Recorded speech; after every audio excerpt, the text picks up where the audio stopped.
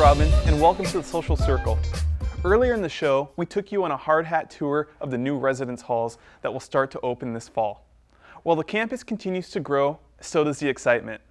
In particular, this university housing project caught the interest of many.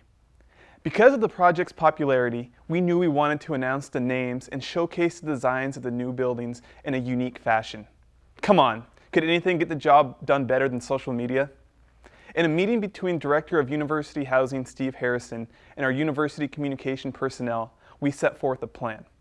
Throughout the week of May 18th through the 22nd, we would introduce one of the 4 new residence halls each day. After the 4th structure was featured on Thursday, we would follow it up with a culminating video on Friday. Each morning during the week, we let our new buildings shine. Starting Monday, we gave our social media audience their first glimpse of Chanticleer Hall via our main Facebook, Instagram, and Twitter accounts. Tradition Hall followed on Tuesday, with Sino Hall debuting on Wednesday. The 4th and final building, Teal Hall, was featured on Thursday. Our audience responded with likes, shares, retweets, comments, and questions.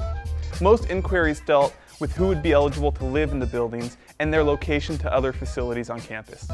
The feedback ranged from alumni wishing they could come back to Coastal and enroll again, to students marveling at how sleek the building plans looked. While all the new residence halls received plenty of social media love, one of the buildings especially stood out. Maybe it was because it had the honor of leading the week off, but the post for Chanticleer Hall received the most engagement on all 3 social media channels.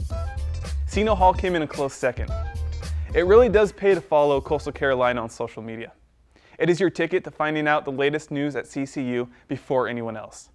Not all of us could physically go on the special hard hat tour like Robin, but we could all feel like we did by following our social media channels. Don't ever miss out.